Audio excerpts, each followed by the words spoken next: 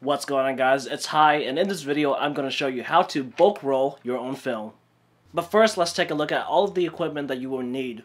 You will need a pair of scissors, tape, a film changing bag, a bulk roll of film, reusable film canisters, and of course a bulk roller itself. If you're interested in anything that I've shown in this video, there will be links to all of these products in the description below.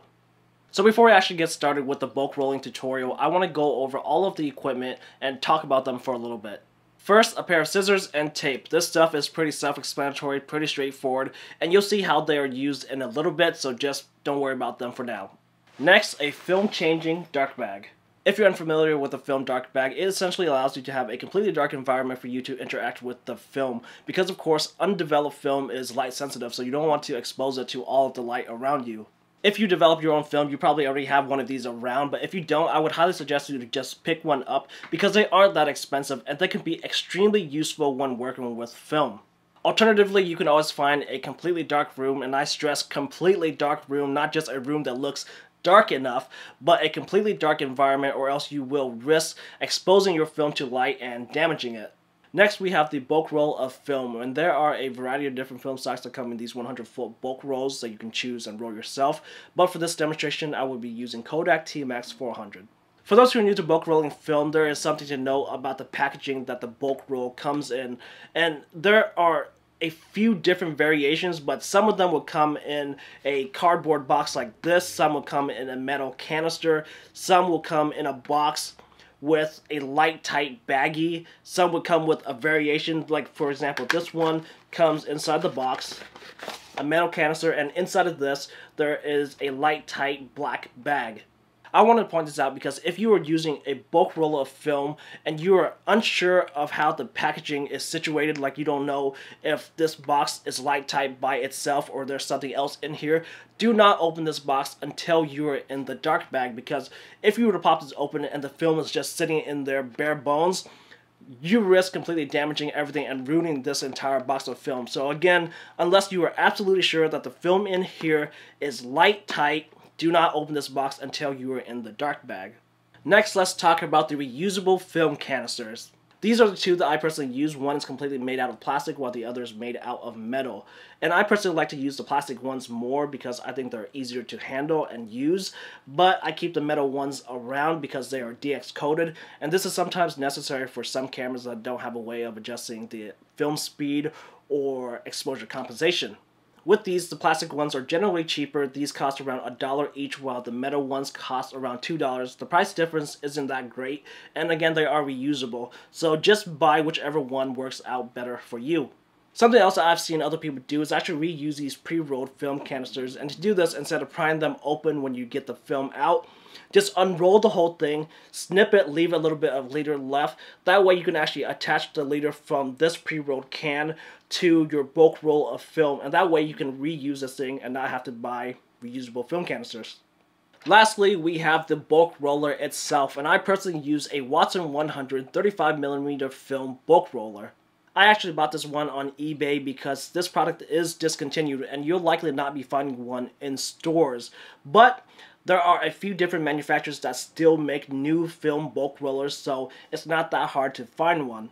For this tutorial, I would be using the Watson 100, but if you're using a different film bulk roller, don't worry about it, because most of the information that I am showing will be transferable because most film bulk rollers really function the same way.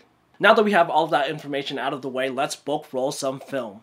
The first thing that we need to do is to load our film into the bulk roller, but just remember this has to be done in complete darkness. So I obviously can't show you this with the film itself, so I'm going to demonstrate with this roll of tape. Looking on the side of the Watson 100, we see that there is this circular section right here that is inscribed with the words "Gate is open or closed," and when you turn it, it coincides with the inscription. Gate is closed when you twist it to the right, gate is open when you turn to the left. This section is actually accessible by turning this twist knob and taking it apart. This is the film chamber and where you load your bulk roll of film into. Notice that there is a little opening in the film chamber right here. This coincides with the gate, which is essentially this plastic section right here. When you open and close the gate, the slit becomes accessible to the front compartment of this bulk roller. So after disassembling this bulk roller by removing the gate, you can actually start loading your bulk roll of film into the film chamber. And remember, for this demonstration, this roll of tape will act as my bulk roll of film. Loading your film into the bulk roller is quite simple. All you have to do is place it into this chamber. The only thing that you really have to be aware of is its orientation. When you load film into the bulk roller, you just want to make sure that the film unravels in this direction rather than this direction. So you always want the shiny side up and pointing out. So all you really have to do is place your bulk roll of film into the film chamber and make sure that there is a liter of film going through the gate and into this front section of the bulk roller. Now all we have to do is reassemble our bulk roller and tighten this screw back down. Now that that's done, we can use this side lever to open up this front compartment of the bulk roller. Remember that whenever you open up this front compartment, you want the gate to be closed. Because if the gate were to be open, that door right there will be open, and it will allow light to pass through into this film chamber and will effectively expose it, and you'll have a bunch of unusable film. At this point, we can take one of our reusable film canisters and disassemble it depending on the canister that you are using, and we'll just be working with the take-up spool for now. Now I'm going to take some tape and just wrap it around my take-up spool. From here we can bring the bulk roller back in and attach the film to the take-up spool with the tape. I personally find that attaching the film to the take-up spool this way by wrapping the tape completely around and holding the film in place on both sides works the best, and this way it is least likely for the two pieces to come apart once you start putting some pressure on it in the camera when it starts to stretch everything out. Now we can just reassemble this film canister and place it in between this knob and the crank. From here we can just close this front door and open the gate back up.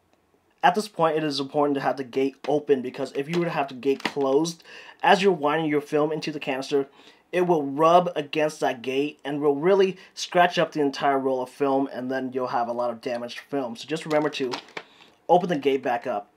Another thing to point out here is this twist knob that has indicators from 0 to 40. This essentially is a film counter window, and it tells you how many frames you've rolled into your film cartridge. When you're bulk rolling your film, you just want the indicator to point at 0. You can turn it and adjust it, but you just really just want it to be at 0. With this particular bulk roll, you want to actually roll 4 more frames of what you intend to shoot. Say you want to have a roll of 36 exposures, you actually need to roll 40 frames. If you want to have 24 exposures, you roll 28 frames, and etc. This is because when you load film into a camera, you typically have to stretch the film over, and that 4 extra frames compensates for this exposed part of film. Now we can actually start to roll the bulk film into our film canister, and to do this, I like to just hold this Watson 100 like so, with my thumb on this knob and my right hand on this crank. You want to put pressure on both of these points, because when you don't, sometimes the film just falls and really just free flows, and when you turn the crank, it really doesn't do anything. So just hold these two in place and start to crank.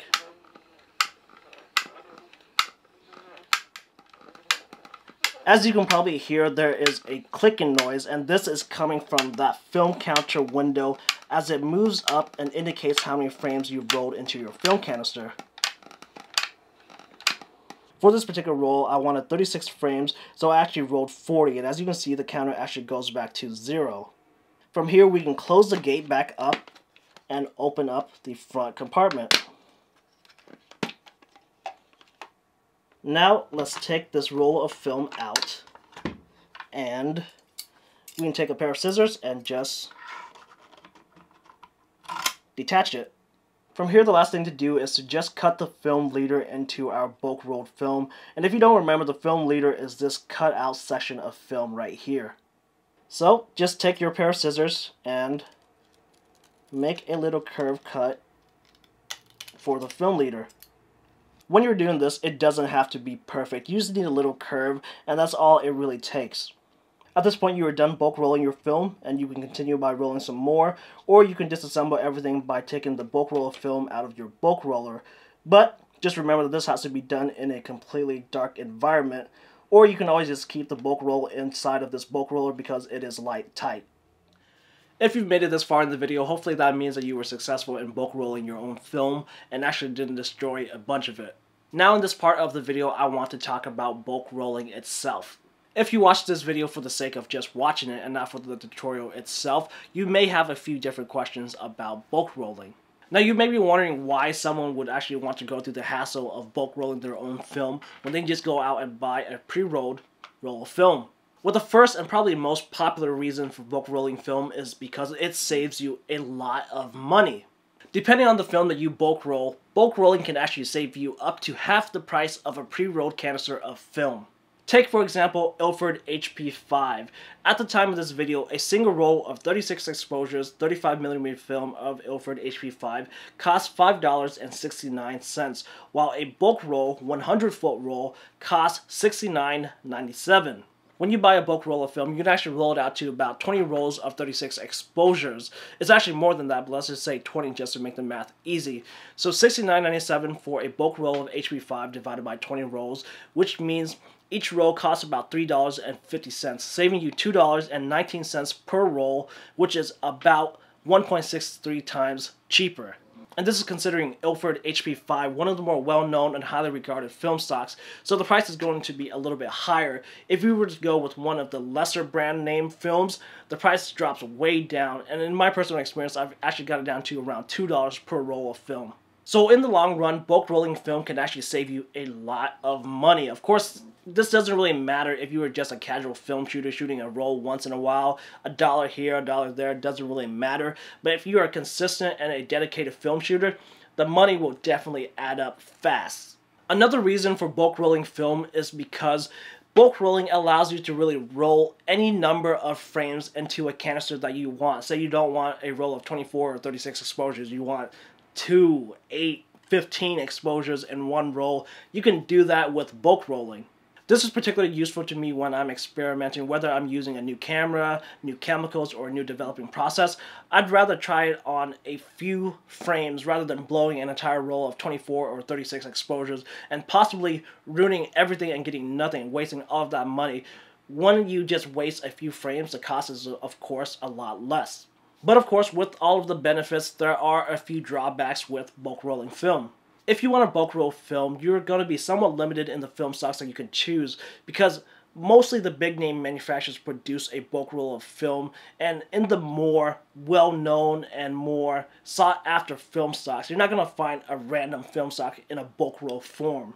You are also largely going to be limited to black and white films because there aren't really bulk rolls of color films around, minus cinema films. If you're interested in bulk rolling cinema films, this is something that I highly suggest you to look into prior to buying it, because this is not something that you're going to get a lab to develop for you. You're going to have to do it yourself, and it does require a different process. So learn about it before you dive in. At the end of the day, bulk rolling can provide a lot of benefits to a more dedicated film shooter. If you plan on shooting more than 20 rolls, bulk rolling may be more of benefit to you than just going out and buying individual canisters. The cost may seem high up front, but believe me, it really pays for itself in the long run. If this video has helped you out, don't forget to give it a thumbs up, share it around, comment down below with any thoughts or questions you may have. Don't forget to subscribe to this channel for more content. Thanks for watching this video, and I'll see you guys in the next one.